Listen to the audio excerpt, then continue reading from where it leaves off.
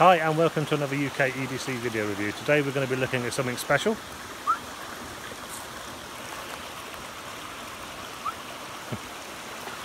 This is a Simon Hardie design Ashdown Forrest craft custom Bushman knife. Okay, as you can see, it's quite a short blade designed for bushcraft, and it's a full tang design with cherry handles and black liners. Liners are just the bits between the handles and the actual knife itself. And this is a bit of fire cord, which maybe we'll look at in a minute.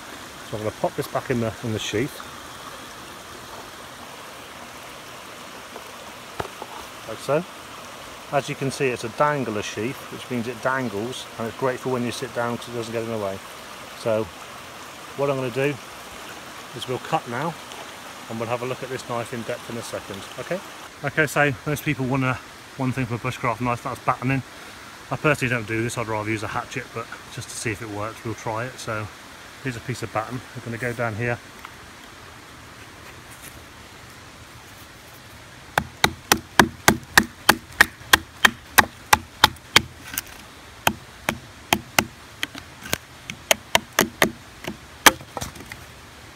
And as you can see, that's battened rather nicely, so it passes that test. That's a thumbs up on the battening test with the Bushman knife made by Simon Hardie. Okay, so let's see what it chops like now. My wife found this stick and she said to me, make me a walking stick out of that. I've never actually done this before, but let's try out. So we're going to use the knife again and a batten, just see if we can chop the end off, okay?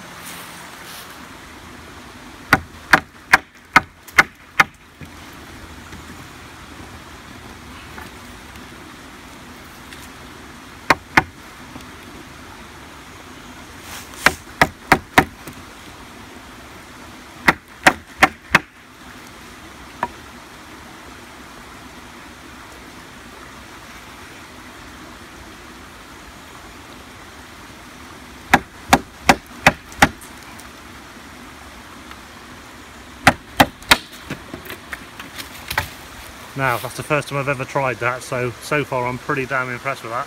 As they'd say in Forged on Fire, it will cut. Okay, so now we're going to do the other end of the walking stick, hopefully with a knife. Hopefully we're going to be as successful as we were on the other end. So, part two.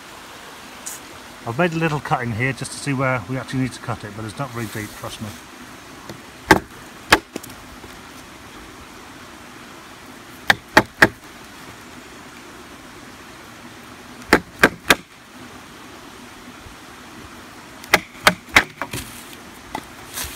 And again, rather a nice cut on the end, so I'll take a step back or two now.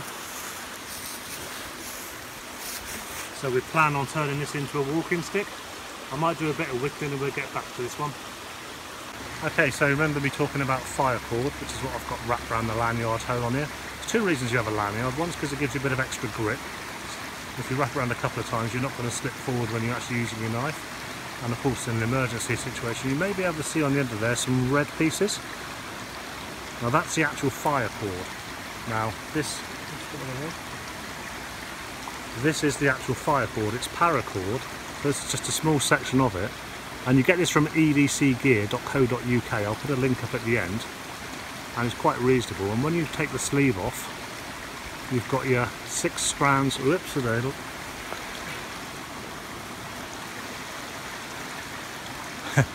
There we go, you've got your 6 strands, plus you've got a red one. And what the red one is like impregnated with some kind of flame making material. So if you come down here, another useful little tool. This here is a lighter clip from Screwpop, the same people who make the utility tool, Ron's Utility Knife version 2.0. It's quite good because it clips onto anything. And it also designed to hold a mini bit lighter.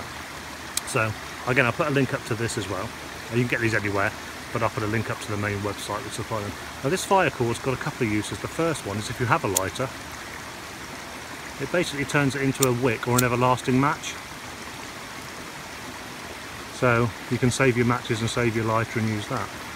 And also, if you strip it back, you should be able to get a spark from it, and we'll try that next, okay? So this is a useful little tool to get from the Screwpop people, and this one from EDC Gear. Very nice because it comes and clips straight onto your belt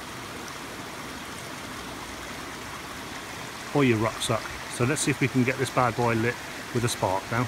Okay, so let's see if we can get, take 3 this is, by the way. Let's see if we can get this fire cord lit by using a ferrocerium rod then. This is just a cheap one that I've found kicking around. I'm not even going to tell you about it. I bought it from China and it's crap, but it works as a sparker. And I'm also going to use the Bushman to do it. So with any kind of tinder, you need to break it up as small as you possibly can. So I'm going to unravel this.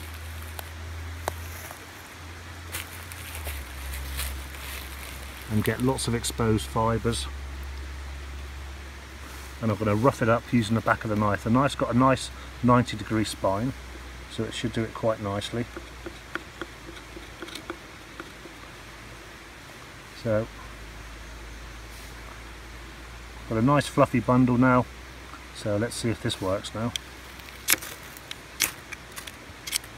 And there we go, we can see it's actually worked. So, the fire cord is a good thing.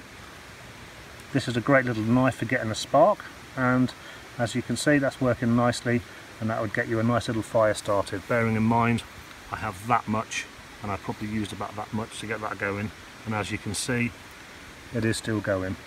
So once again, the Bushman is proving itself as a good all-round bushcraft knife. Okay, so we were talking about Simon's knife, the Bushman here, just how sharp it is.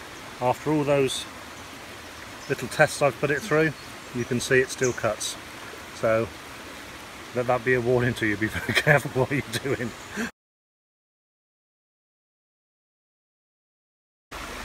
Okay, so that concludes my review of Simon Hardie's Ashdown Forrest Craft Woodsman. I've had to suspend this. I've pretty much finished anyway, because as you saw in a short video, I managed to frap my finger up quite badly. So great little knife. Absolutely love the way it feels in my hand. I can't give you a price on this because they are all custom made, so you need to talk to Simon yourself and say what you actually want, what kind of handles, what kind of scale, what kind of leg, because he does do variants on this. Of course the danglers, they can also come with or without ferrocerium rod shoots, etc. So contact Simon directly if you're interested in one of these or one of his other products. Thank you very much for watching.